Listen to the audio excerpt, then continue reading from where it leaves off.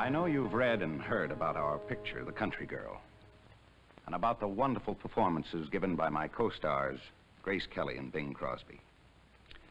You've never seen either of them do anything like this before. And that's a tribute not only to their own talents, but to the size and power of this story, one of the great successes of the Broadway stage. Now, when I say size, I'm not talking about spectacular settings or a cast of thousands. This is the story of three people at the crucial moment in their lives, how they face it and what they become to each other.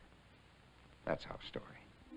Bing Crosby as Frank Elgin, a surprising and striking portrayal, far different than anything else he has ever done. Grace Kelly, Academy Award winner for this, her greatest performance as Georgie Elgin, the country girl. Georgie. And I might forgive even you, Mr. Dodd, if you can keep him up long enough for me to get out from under. All I want is my own name and a modest job to buy sugar for my coffee. Will you listen? You can't believe that, can you? You can't believe that a woman is crazy out of her mind to live alone in one room by herself. William Holden as Bernie Dodd, another powerful characterization from the screen's top dramatic star.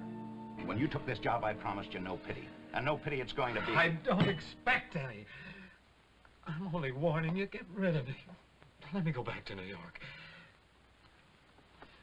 So you can tell the boys at the Lambs Club that you quit because the part wasn't big enough? Oh, no. If you leave this show, it'll only be for one reason. Because I fire you. Because I fire you for being an unreliable, slobbering drunk.